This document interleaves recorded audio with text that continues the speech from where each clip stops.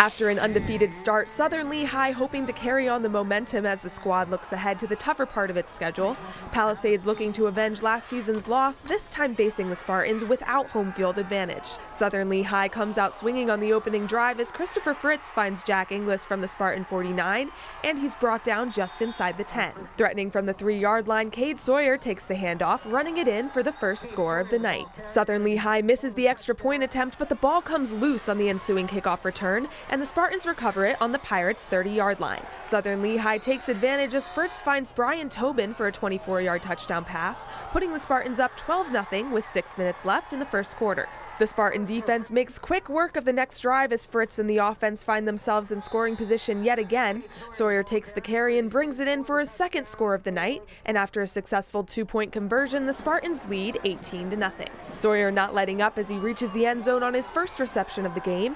That 42-yard pass from Fritz, part of a total 269 passing yards on the night. The Spartans continue to pile it on with a 28-0 lead late in the third quarter, but the Pirates put together a scoring drive as Jack Trickle hits John Hobart with a pass to fuel the Palisades offense. The Pirates press on to the 1-yard line as Kyle Kirsch runs it in for the first Palisades score of the night. But the Spartan offense didn't let up in the fourth quarter as Colton Sam's 4-yard pass to Christian Stormo solidifies Southern Lehigh's 48-6 victory. Feels good.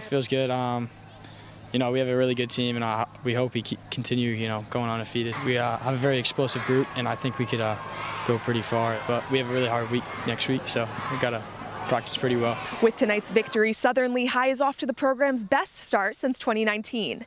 Now in his fourth year at the helm for the Spartans, head coach Phil Sams credits the team's unwavering refusal to quit as the difference maker in this year's 4-0 start.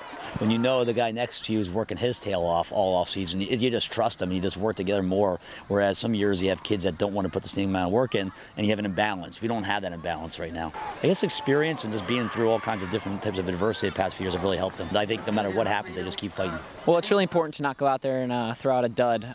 Just to be efficient and do our jobs tonight, take care of business, and next week we have to be really efficient at practice and go out there, have 4 good days of practice, study film, and be ready on Friday. On the scene, I'm Sierra Jones for the Service Electric Network.